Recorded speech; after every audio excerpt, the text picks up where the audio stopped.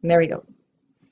Welcome to our second Artist in the Window Artist Talk of the summer of 2020. I guess for posterity, I should say it's July 9th, 2020. And we have our second Artist in the Window, Leslie Leong. I want to express my gratitude for being able to work and explore culture and talk with each other and make community in the traditional territory of the Tagish people, where the Kwanlundan First Nation and the Ta'an Council govern. And I'm grateful that they do. And I'm here today with Leslie Leong, who's our second Artist in the Window. I'll turn it over to her once I talk about our funders. The Yukon Artists at Work, we're a not-for-profit society. We mostly are self-supporting, but we received Arts Fund project funding for this Artist in the Window summer project. We also were able to cooperate with Music Yukon. So Leslie Leong is actually our first Arts in the Park artist. Music Yukon for years, like what, over 20 years or something like that, has done this wonderful thing where there's live music in the park and there's an artist demonstrating and there's a crowd of people, she said nostalgically.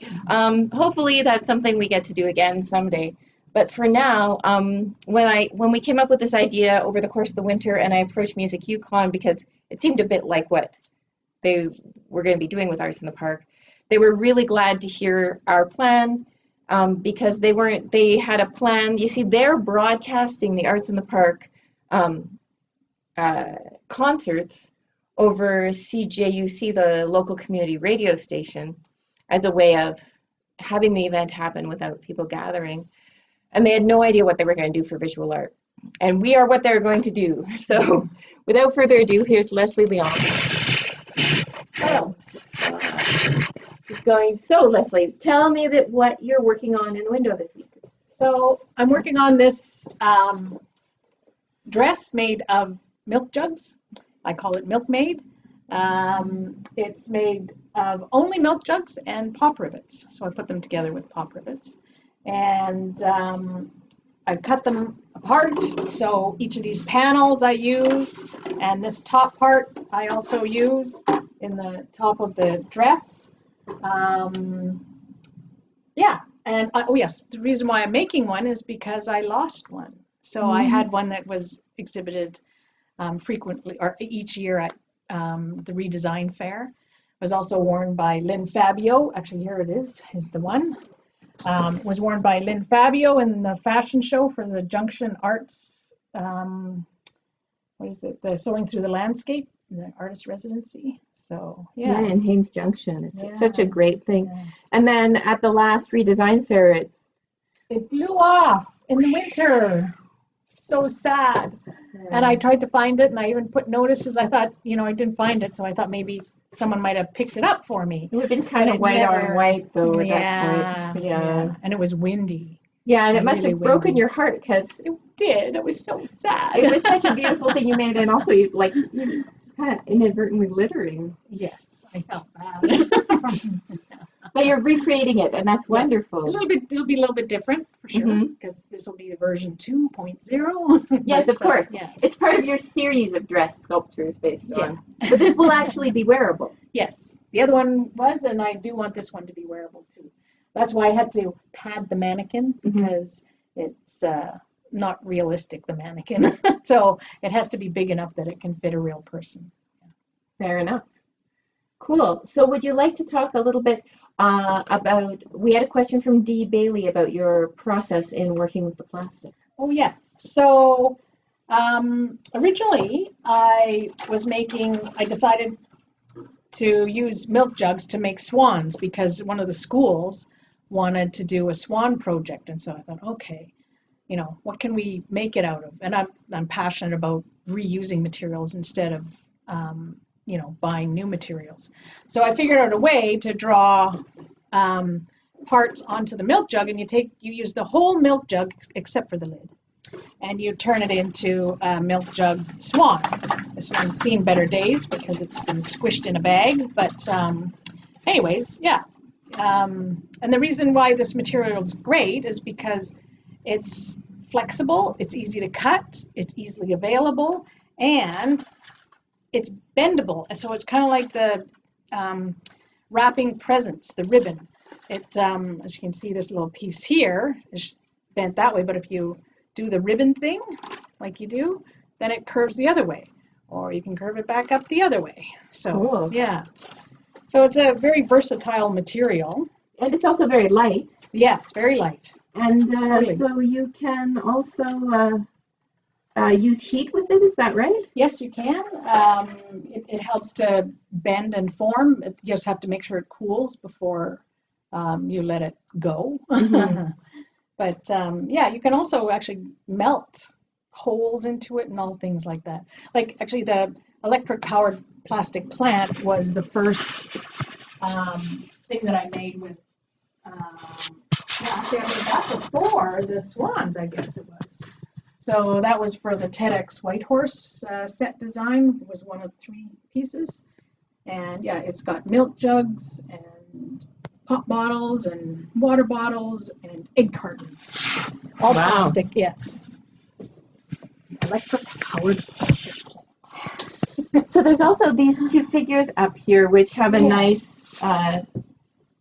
Would you like to? Here, I'll bring the light through them. Would you like Sure. to talk about? Because transparency seems to be something you enjoy. Yes, I do like when things you can see through. I don't know. It's just very beautiful.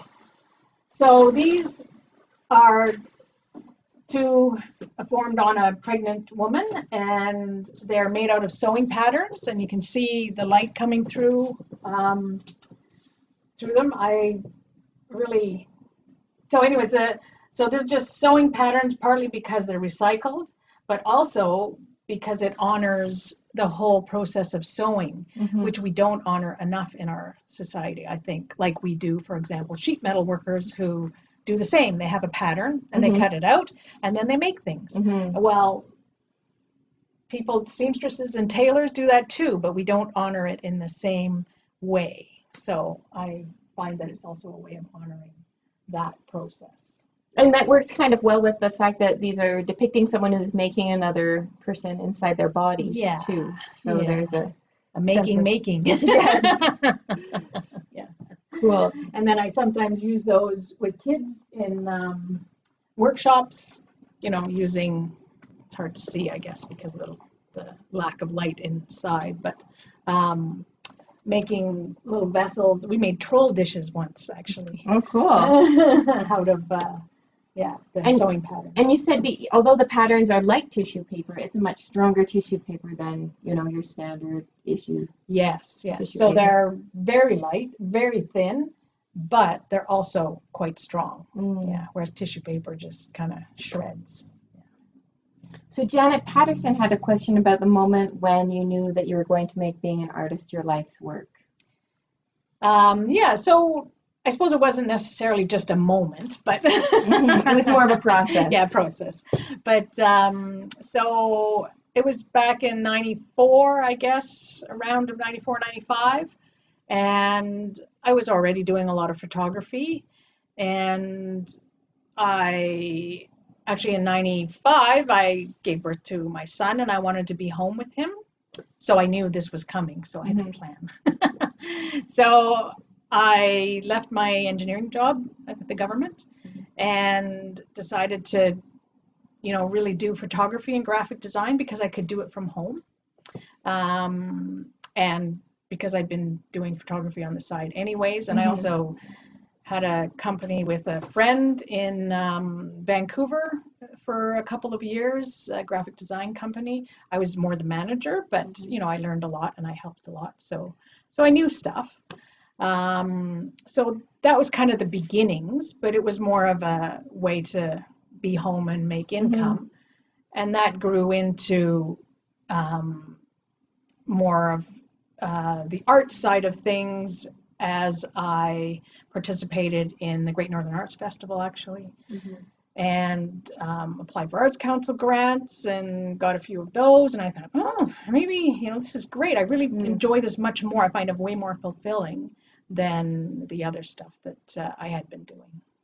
And one of the things, I find your work is often concerned with materials and their properties, and ingenious uses or reuses of the materials.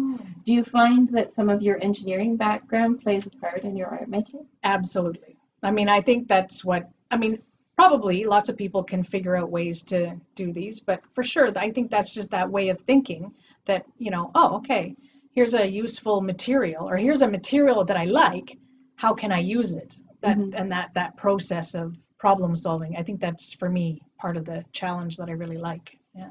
I like telling people art eats everything. It does, it's true. Anything that you happen to have, it'll find a way to put it to use. Cool. So would you like to talk a bit, speaking of eating everything, about the redesign fair? Yeah, so the redesign fair is a fair that was our 5th anniversary last year. Darren Holcomb and I have put that on each year in the last 5 years because we're both passionate about recycled materials. Part of the piece is that we feel like we should be using recycled materials because we should be more like an ecosystem. We shouldn't be a society or a system or an economic system that just uses and then throws away. We should be circulating that stuff back around again and reusing it like an ecosystem. All the waste gives birth to new life. And so, yeah, we wouldn't have a lot of the problems we have now if we behaved more like that. So that's sort of where that comes from for both of us. And the other thing so the redesign fair is all artisans and their products that are made substantially out of recycled materials. And lots of times people think that might be junky looking stuff, but it's actually really beautiful. And that's part of the drive for us, is to demonstrate to people how our materials can be remade into amazing and beautiful things. It doesn't need to be junky. So yeah, so that's part of that. That's what that redesign fair is all about. And I guess not just to show people that are coming to visit, but also to encourage artisans and makers to make things out of recycled materials. Yeah. Cool. To be part of the solution. So, and would you like to talk a bit about something that's coming up for you, or a new project? So I have this permafrost project, and I went in January up to Tuck, and I got some permafrost, 485 pounds, and I hauled it down to Whitehorse. Okay, so this is Tuktoyaktuk in the Northwest Territories for people who... On the Arctic Ocean. Yes. A road has gone through there just a couple of years ago. So, an all year-round road. Yeah. Okay, please carry on. Just, yeah, that's a good in idea. case someone's Just listening thought. to this in Montreal. Totally. So, yeah, I brought it down here with the plan to melt it in the McBride Museum, or not in the museum, but in the courtyard, because then it's a public place and people could see it and interact with it. And the plan was to do a time-lapse video there of it melting in the spring as nature just naturally melts it. And then, so they closed because of COVID, so I had to haul the 485 pounds out of there and into my front yard. And so I did it in the front yard. And then I ended up with like, my 2 hands cupped full of, not even full maybe, of material left after the permafrost melted. So the idea is to demonstrate how little soil is left after the permafrost melts. So communities in the circumpolar world, many of them, are just going to slump into the ocean. And that's only one aspect of climate change. There's lots of other things going on in the world, but it's one thing that I wanted to do to give people a personal connection to the reality of what's happening for one area of the planet. Yeah.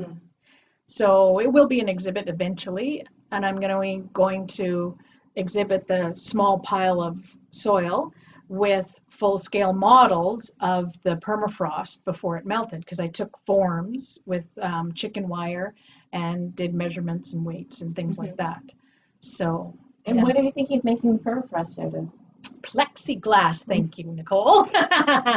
So mostly recycled plexiglass, actually. So yeah, it's a thermoplastic, and so I will be using other thermoplastics too. So I have a bit to learn on that in that area, but yeah, I know it's possible. So I just have to figure out how I'm going to do it so that yeah, they are yeah representative of the ice blocks that I got. And yeah, I'm going to mix some words with it too, actually, because Joanna Lilly she came to visit it quite frequently during the melt because she's interested in the whole extinction thing, and so that's another form of extinction, I You suppose. see, I think that's what, like, Janet Patterson was going to be up at the art center, and I believe that what they were aiming to do was an outdoor reading from Joanna Lilly's. Oh, they didn't do it. I think because of the rain. Oh, disappointing. But it's probably coming up. So if you're listening to this video soon, keep an eye out because Joanna Lilly, of whom Leslie Leong is speaking, is probably going to be doing a reading from her new book in the not too distant future. Yes. Is there anything in particular you'd like to add right now, Leslie? I can't remember if there was other questions. I think that kind of gives most of it. Maybe I'll just acknowledge that we had lovely people attending, and I thought I was recording earlier, so this is our second go at recording it. And so Janet and Dee, if you're wondering where you are, it's because I'm learning. And yeah, so this is our second go and a recording.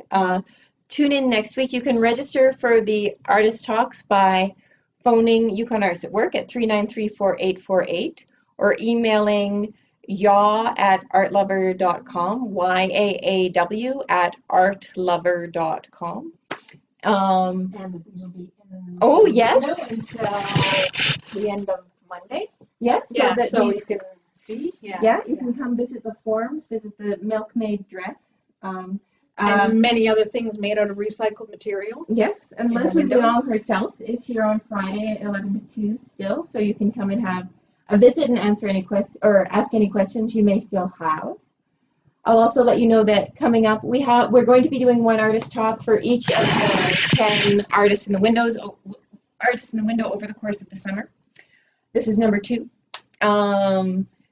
Next week we'll be talking with Lillian Laponin, who's been doing some portraits of faces to add to her atmospheric watercolor and acrylics. She's actually going to be working on an iPad, working digitally. Oh, wow. After that, Dennis Shorty will be in the window. He'll be working on some antler and copper jewelry. And then we have Amber Church, and then Dee Bailey, and more to come. So tune in, have your favorite beverage handy. You can put your feet up. It's much more chill than your normal artist talk. Or you could even be working on your own art project and just treat this as a little podcast. So hopefully, let us know whether you saw this video, and we hope that you enjoyed it, and we hope that we get to connect with you for the next one. Anything further? No, just thank you, Nicole. It was great. Okay, thank you very much, everyone. Bye for now.